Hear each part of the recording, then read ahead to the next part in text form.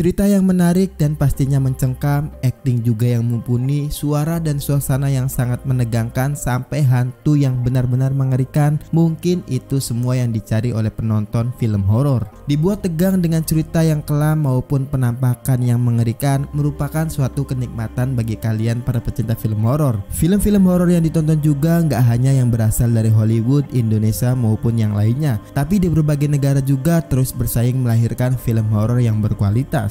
Malaysia turut menjadi negara yang mampu memproduksi beberapa film horor yang terbilang seram dan juga bakalan membuat kalian gak bisa tidur saat sudah menonton film-film yang ada di list kali ini. Oke, welcome back to the next cinema channel. Balik lagi bersama gue Are yang mau memberikan film-film horor menyeramkan dari Malaysia. Buat kalian para pecinta film horor, like dulu video ini, subscribe dan sekalian aktifin notifikasinya. Kalau udah, langsung aja masuk ke dalam list filmnya.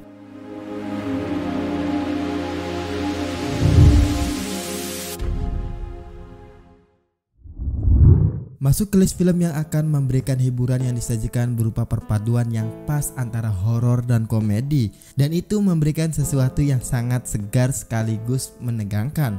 Dan film hantu Kak Lima ini akan memberikan itu semua.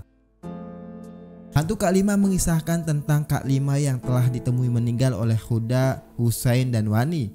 Sejak saat itu hantunya sering dilihat oleh para penduduk di sekitar kampung Pisang.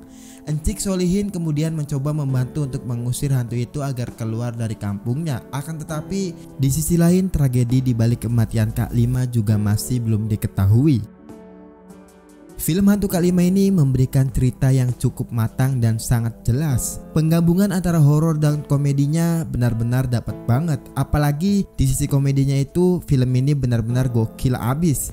Deretan pemain yang dijajarkan di film ini memang patut diacungi jempol ketika bersama-sama maupun secara individu. Nama Pak Awi ketika menghadirkan lelucon itu pokoknya dia sangat kocak di film ini. Apalagi Bu Delimawati berperan dengan sebagaimana mestinya.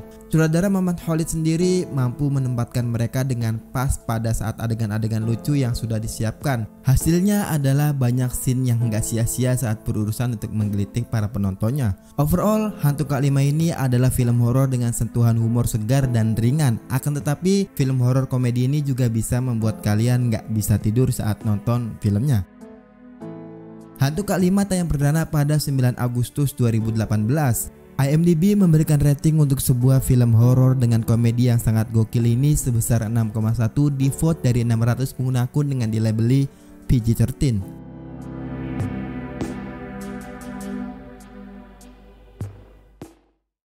Salah satu adegan yang paling ikonik dalam film ini adalah ketika salah satu tokoh mengalami kerasukan dan berbicara dalam bahasa Arab sembari menyebutkan nama Dajjal. Adegan-adegan yang ada dalam film munafik ini juga melibatkan pengusiran jin melalui cara yang islami.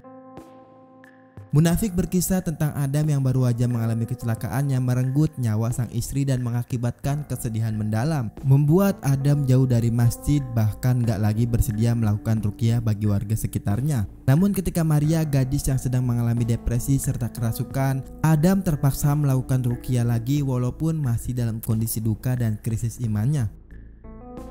Nggak bisa dipungkiri, film munafik ini bisa gua katakan sebagai film horor Malaysia yang paling dikenal di Indonesia dan mendapat sambutan yang positif. Dengan alur penceritaan yang berjalan dengan sangat jelas dan pastinya menarik, film ini juga banyak memberikan adegan-adegan yang sangat luar biasa. Apalagi saat adegan Maria kerasukan iblis laknat hingga Adam gotong-gotong pocong, itu sangat keren banget. Sang sutradara yaitu Samsul Yusuf sangat paham bagaimana menciptakan suatu kengerian di film munafik ini tanpa harus melulu bergantung pada jump scare-nya. Overall, film munafik ini salah satu film horor yang memberikan cerita menarik, apalagi menampilkan adegan-adegan yang sangat luar biasa. Cocok banget pokoknya buat kalian yang hobi nonton film horor.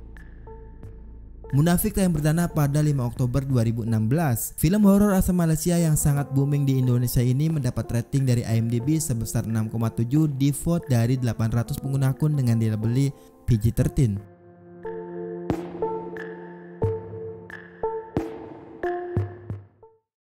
Cerita yang diambil dari kisah nyata seringkali memberikan daya tarik yang lebih kuat. Begitu juga dengan film ini yang seolah-olah memberikan pandangan dan pengetahuan akan salah satu kisah nyata di negara tetangga yakni Malaysia. Akibatnya kita seolah diseret untuk mengetahui kasus yang sedang disajikan di film Villa Nabila ini. Film ini bercerita mengenai sebuah kontraktor yang dikepalai oleh Manaf mendapat proyek bernilai sangat besar untuk merobohkan bangunan Villa Nabila yang terkenal angker. Baru di hari pertama, Ashraf tangan kanan Manaf melihat tetesan darah mengalir dari tembok yang sedang dicoba untuk dihancurkan. Dia sempat berniat untuk nggak melanjutkan lagi pekerjaannya di sana, namun kondisi keuangan keluarga yang mendesak membuatnya terpaksa kembali untuk bekerja. Keesokan harinya, keanehan lain muncul. Tembok yang sudah dirobohkan ternyata kembali utuh seolah nggak terjadi apa-apa. Nah, meskipun terlihat seperti sebuah film dokumenter yang diambil dari kisah nyata, tapi faktanya sebagian dari kisah yang ada dalam film ini merupakan cerita fiksi yang dirajut berdasarkan rumor yang beredar mengenai tempat angker tersebut. Well, seenggaknya urban legend yang diangkat benar-benar nyata. Dan juga banyak referensi di internet mengenai Villa Nabila itu sendiri. Cerita yang disajikan dari awal sampai akhir benar-benar sangat menarik. Apalagi Syafiq Yusuf selaku director filmnya mampu mempertahankan kengerian yang terjadi dalam film ini. Villa Nabila tayang perdana pada 18 Januari 2015. Film yang diangkat berdasarkan dari kisah nyata dan dibuat dokumenter horor ini mendapat rating sebesar 4,8 di IMDb serta di-vote lebih dari 52 pengguna akun dengan dilabeli PG-13.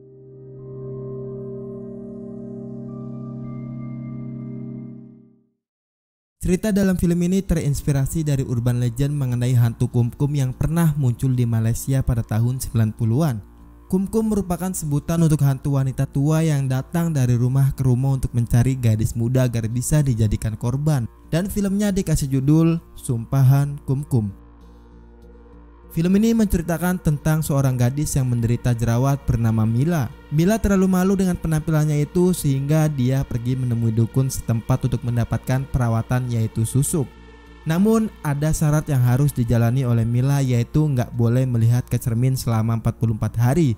Di tempat kerja, Mila mengalami perubahan besar dalam hidupnya ketika pria mulai memberikan perhatian lebih karena penampilan barunya itu. Karena sangat bahagia, Mila berlari pulang untuk melihat cermin bagaimana perubahan yang dialaminya. Hanya untuk menyadari bahwa dia telah melanggar syarat yang telah diberikan kepadanya. Wajah Mila kemudian menjadi lebih jelek dari sebelumnya dan Mila kembali ke dukun untuk memulihkan wajahnya itu. Hanya untuk diberikan kondisi lain yang jauh lebih buruk dari sebelumnya. Jalan cerita film ini terlihat sangat santai dan mudah untuk diikuti. Apalagi make up dari karakter hantunya terlihat sangat real dan itu menambah kengerian untuk film yang satu ini. Tone warnanya juga pas banget untuk film horor sejenis ini. Sutradara Ismail Bob Hasim melakukan tugasnya dengan sangat baik. Sumpahan Kumkum tayang perdana pada 26 Januari 2012. IMDb memberikan rating pada sebuah film horor creepy ini sebesar 5,1 di vote dari 39 pengguna akun dengan dilabeli PG-13.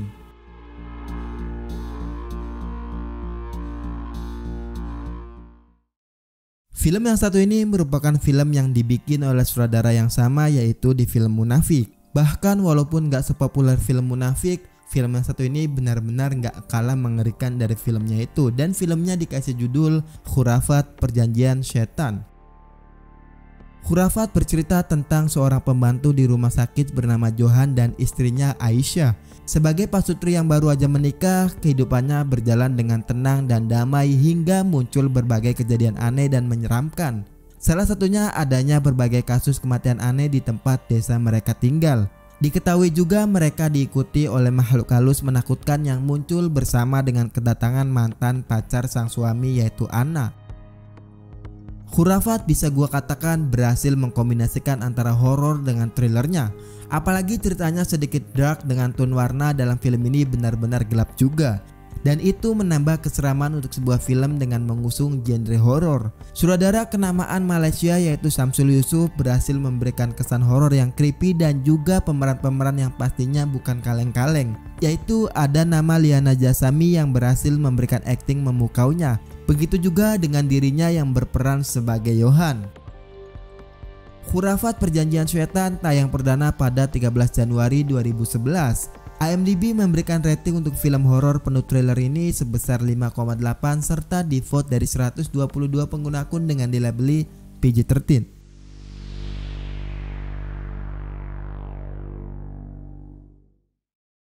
Oke, mungkin cuma segitu aja untuk konten 5 film horor yang berasal dari Malaysia yang dijamin filmnya bakalan gak bisa buat kalian tidur saat udah menonton film-filmnya. Dan yang terpenting jangan lupa subscribe, like, share, dan selalu support terus channel ini. Dan kalau kalian mau request rekomendasi film ke gua, kalian boleh tulis di kolom komentar. Oke, sekian dari gua Are, see you in the next film.